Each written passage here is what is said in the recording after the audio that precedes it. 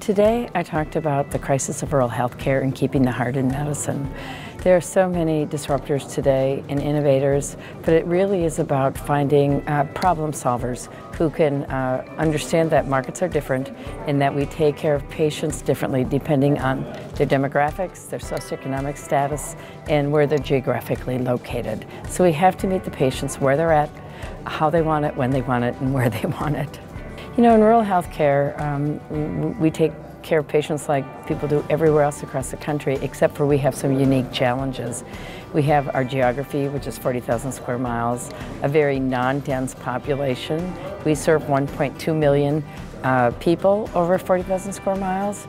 And we have a population that tends to be a little sicker and a little older than other parts of the country. So we just have some unique challenges that we have to deal with every day. You know, I think the disruptors in healthcare are many. I think a lot of the partnerships, the consolidation and mergers are creating a very different ecosystem than in the past.